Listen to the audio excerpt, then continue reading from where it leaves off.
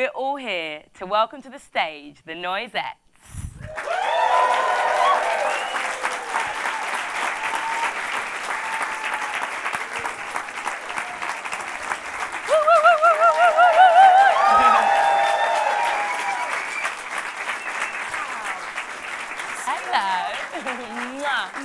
You're right.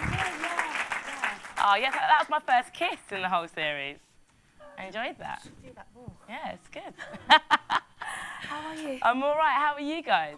Good. Yeah? Awesome, awesome. So let's start by talking about the Olympics, which I reckon you're kind of on message here. You look like a flame right now. Apparently, I'm on point with the whole Olympics theme, and apparently there were these 3 like Airbuses that were painted white and gold. Yeah. I thought, yeah, maybe that would have been a really good album cover. Looks brilliant. Thank you. It's amazing. Thank you very much. So I know that you guys have both been a part of quite a few of the Olympic projects that have been about music. Yeah. So tell us about them. I think the biggest sort of like task was doing the whole BT River of Music gig, because it was quite a sort of special moment for us, because we got to work with these 2 amazing girls from Malawi, from the Jacaranda Orphanage, and thanks to Sirius, we managed to fly them over, have a few days rehearsal with them, and just do like a complete reworking of a sort of Noisette set. So it was very Afrocentric, because that was the theme with the Africa stage, and I was able to draw on my African musical heritage, and they performed some of their own original material. So that was amazing. We had a Senegalese choral player with us. I think there was about 10 of us, 11 of us on stage. About 11. Wow. Yeah. So that was fantastic. You know, Pleasure Gardens is a great venue. Some of you were there, I think. I recognise some people there. I saw you lot doing that. Was it good? Yeah? Yeah. And then obviously yesterday, it was about 40,000 people. Hyde Park. Wasn't it? Yeah, wow. There's been so much going on. Have you been watching the sports as well?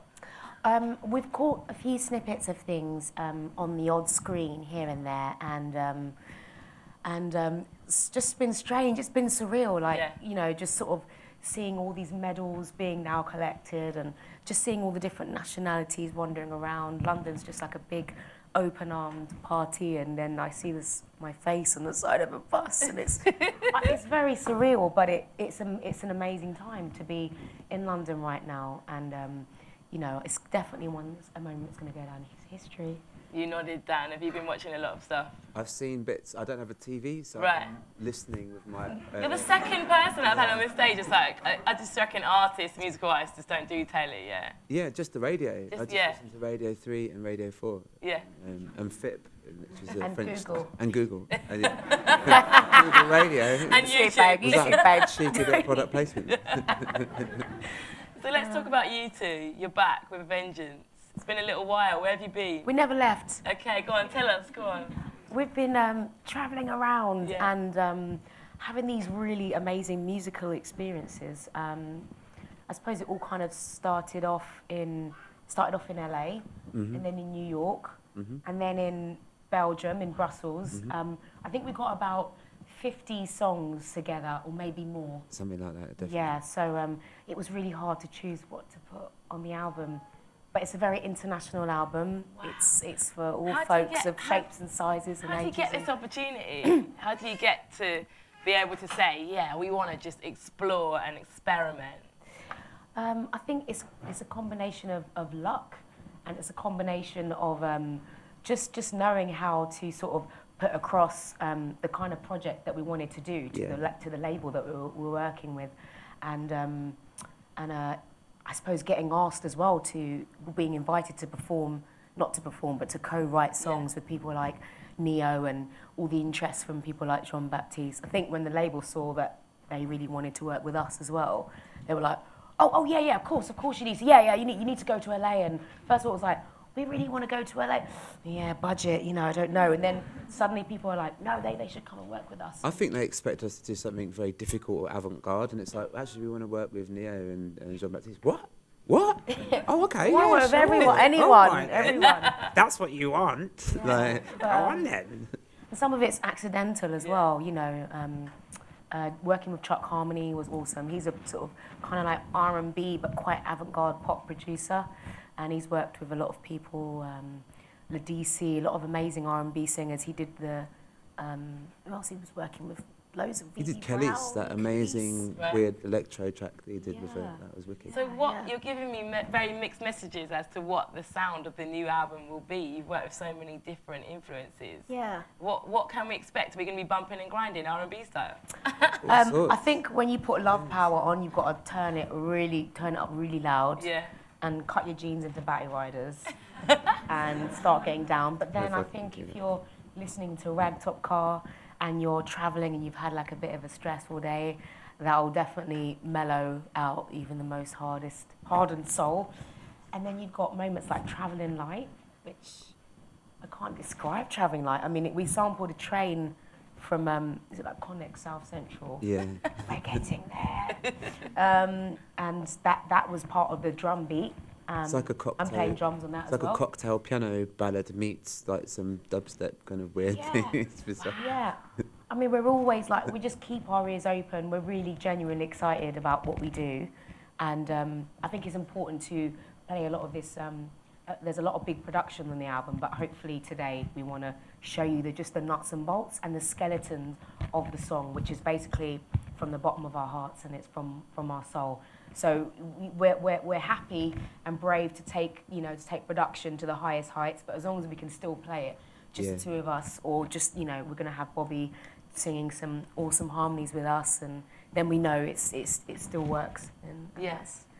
How important do you think for people that are watching travel is just to kind of enrich you as a person? Do you think it's, because I think the Olympics as a whole have opened our minds up to the world. Yeah. You know, like when I watched the 200 meters last night, I felt like all my Jamaican genes like tingling, like, and all three of them. Yeah, exactly, exactly.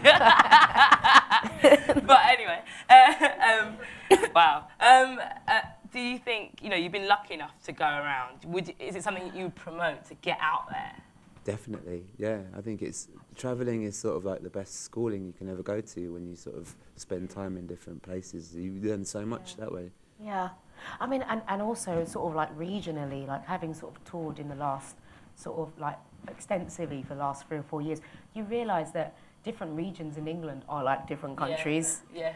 The accent, the food, how they serve chips in like, Newcastle is different to the way they have chips in how Scousers eat chips. And it's just like the Saxonians and the crazy yeomans when you go down to Bristol. Lothians. Lothians up in Scotland, Grampians in the south.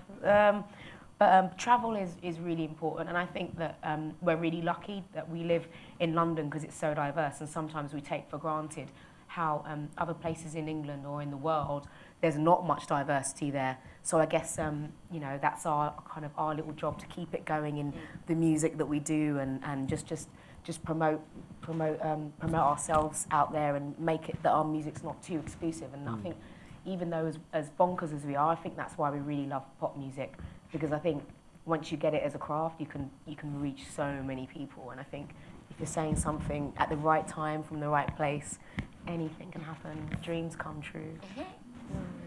What do you think of the music industry? Because this is your 3rd album.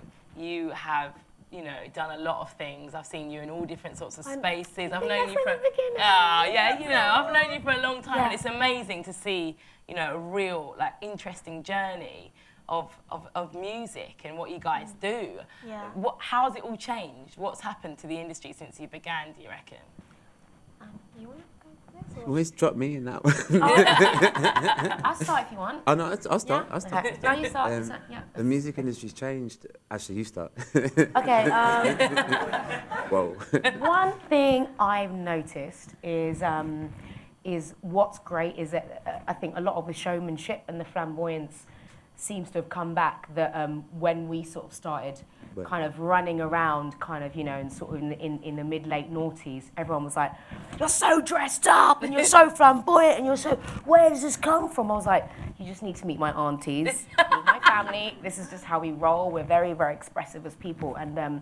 And I think we were taking our cues from a lot of the sort of great characters that we've loved in music. People like Kate Bush and like Tina Turner and, Hendrix. you know, Hendrix, the Reviews, Bowie, the Soul, you know, the Supremes, Marvin Gaye, Sly and the Family Stone.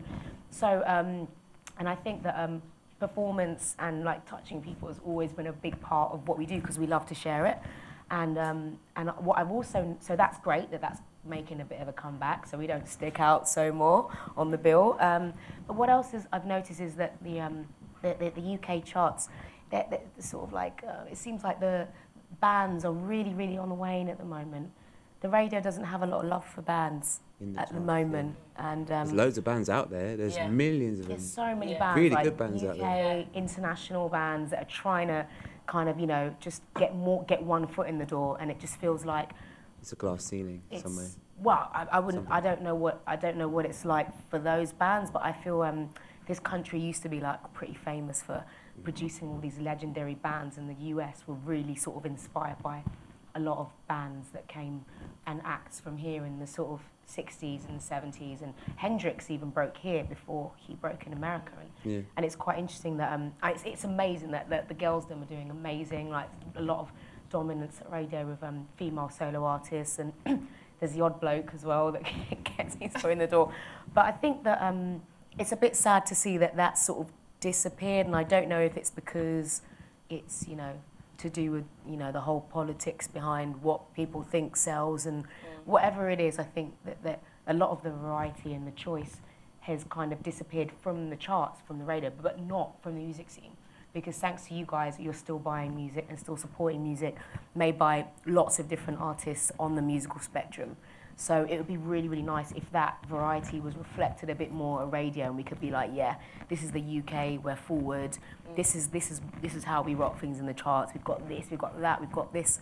If you look at the variety of stuff that was in the charts in like the 90s or the 80s or the noughties, it was just, I mean, it was just wild, the amount of people of all shapes and sizes and colours that are in the charts. So it would be nice to see a bit more of that balance. But then again, you know, it's good to have something to work towards, and you know, it's never going to be easy, and you've got to go and show them why you feel like your music can make a difference to people, whether it's in the charts or not.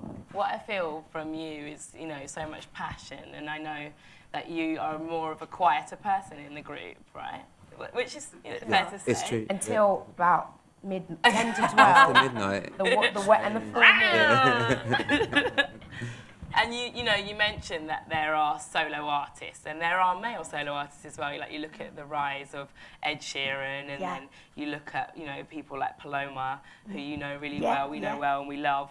Do you ever feel like, do you know what, would we be able to do this better separately? Why not just like try and, you know, do our own singular pop package? I think what keeps it fresh at the moment is that we both do kind of things with other people quite a lot, and you know, I've had loads of fun working with people like Dennis Ferrer and doing Hey Hey, and just kind of, you know, making sure that I spread my musical wings. We both got to bring different things to the table a lot, because otherwise it just gets boring. You're like, oh, it's you again, Johnny 3 riffs, or it's you again, always singing the same scat solo. Jemima 3 riffs. Yeah, Jemima 3 riffs. But yeah, we've definitely got like a lot of like individual music and stuff that's just backed up, and I think when the time is right, then that will happen. But this album, I think, is really definitely, it sounds so cheesy, but it is for the fans, and I think we had so much sort of stuff going on after the last album that kind of took us away, and we did quite a lot of touring, but it's very hard when you're a band and you're trying to break things internationally, you know, different times. So things got released at different places at different times. So, you know, who knows what will happen when we turn the next chapter, but I know that we'll both have each other's. Daniel will have my blessing if he wants to go and do what is that? What's that project you wanted to go and do? I don't know. Solo. To join Anvil or something. What's that? that band. Did you see the film? Solo project. Whatever. Yeah. I don't know. He's keeping it obviously secret just in case. Out in the schoolyard, down at that one. Yeah. I don't know. He might go and have a rap career or. Maybe. Or, Yeah. Maybe. Amazing. Yeah. Could happen. Why are you guys laughing? Are you laughing? Good. What's his space? What's been the highest and the lowest so far? Where to start?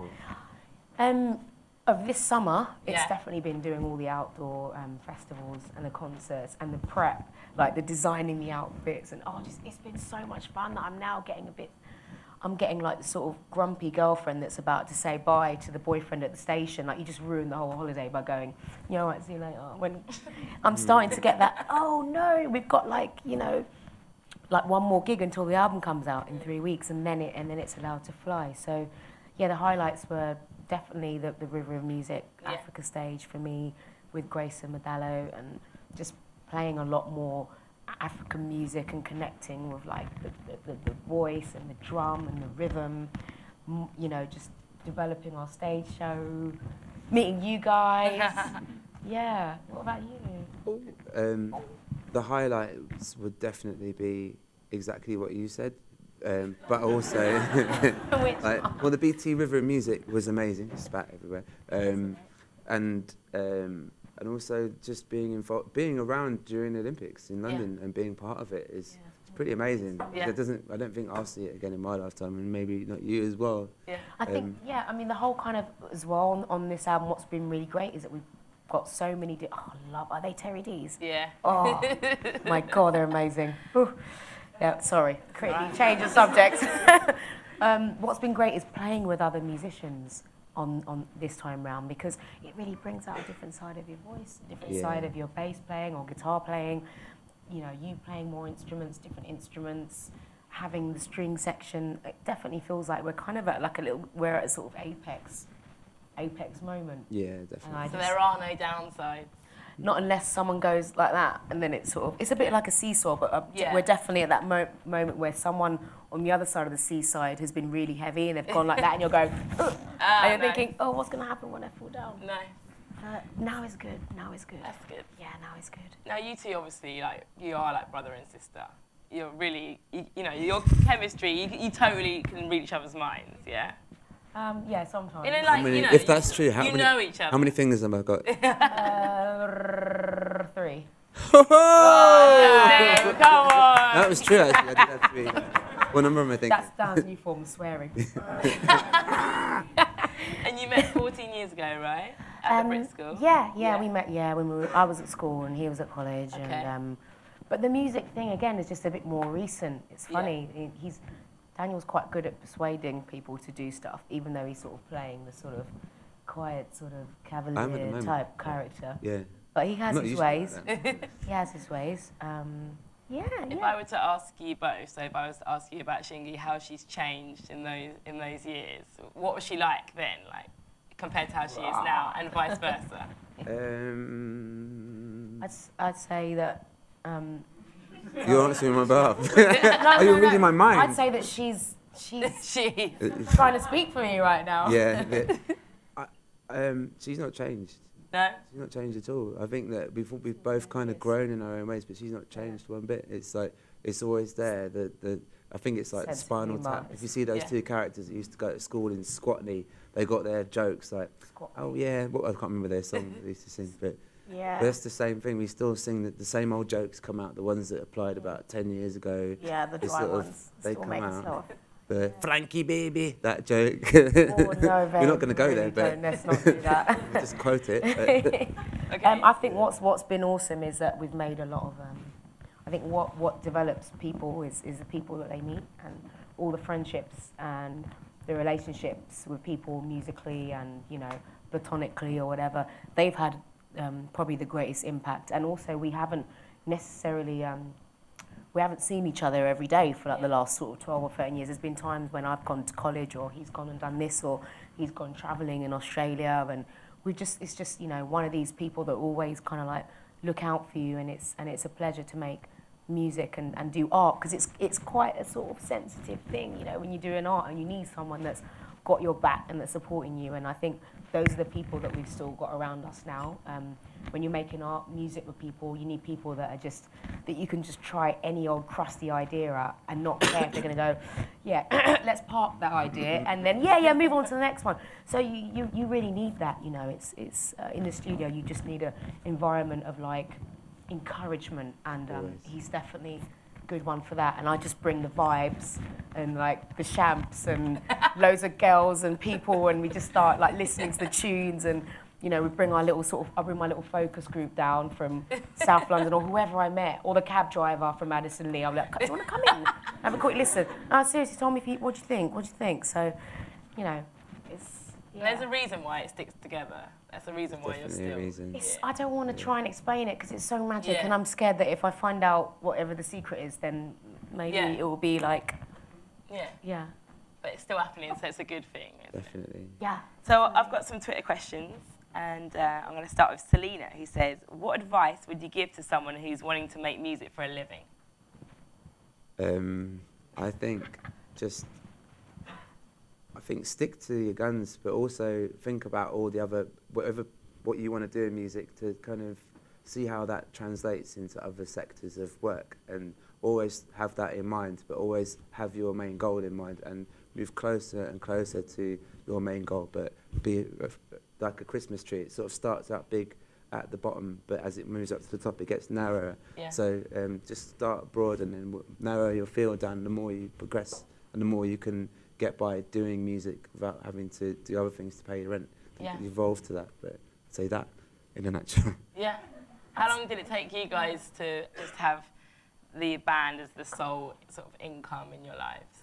Oh, in the last sort of 4 years, really. Yeah. We got our first deal in like 2007 from Motown in America, when we've been knocking at doors here, and there wasn't much room or space for labels with a band with this South London brown girl singer with a bass guitar.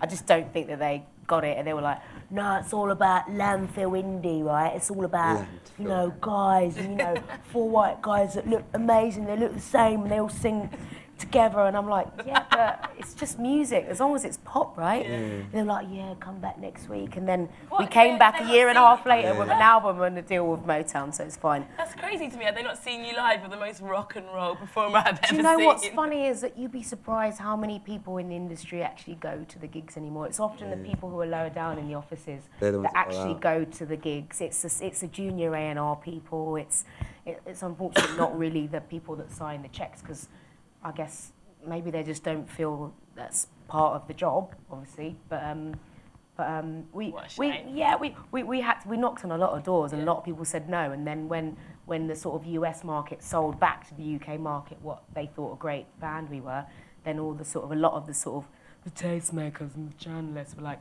oh yeah, well, you know, apparently LA Reid has took them out for lunch and flew them on a private jet from a Rihanna concert. So let's give these guys a shot. So back to the advice about your friend Selena, you've got to enjoy it, and you've got to do it with people you love. In fact, I think sometimes sod the goal. Enjoy what you're singing about. Think about, can you sing about that for the next 5 years if you have to, because you might have to. And are you going to enjoy singing that song? And there's songs that... DJ is my... Not that, but... There are songs that, you know, that we now sing, and I'm like, I'm so glad I still enjoy singing that song. Yeah. And I think that the journey is really important, and the music industry is not what it was, and there's no point kind of complaining about and expecting everything to come easy, because if it does, it could go just as easy as it comes. So you have to enjoy it, man. I have a little laugh, don't take something too seriously. I think sense of humour is so important. It's key, darling. Like, all the people that I've met in the industry, the ones that I truly like and learn from, are the ones that really find the whole thing quite funny. Because it is funny. It is funny. It's ridiculous. Totally. Boy in the Mirror says, what's your favourite 80s song? That's a great name, Boy in the Mirror. Yeah. So is he in a band? Or she? We can find out at Boy in the Mirror on Twitter. Yeah. What's your favourite 80s? Oh, Superman by Laurie Anderson, even though it's not much of a song. I mean, it is a song. Sing it so that we can just... I have to do the... Imagine this guitar's going...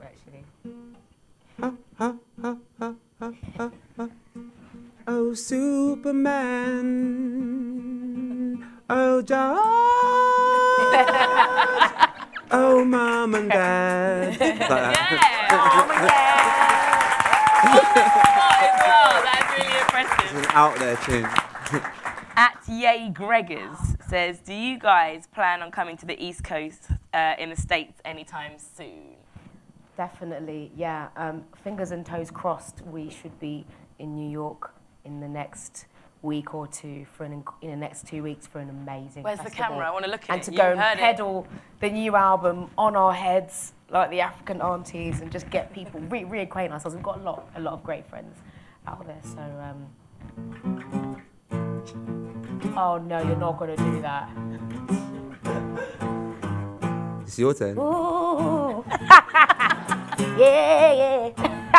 But that's not my favourite 80s song. I thought it was. Ride the Tiger. No, that's Ronnie James Dio. Rest in peace. Johnny Hill says, what can we expect from the new album, which we've discussed? And I think that, in fact, that's kind of perfect to ask you to perform some of it, really.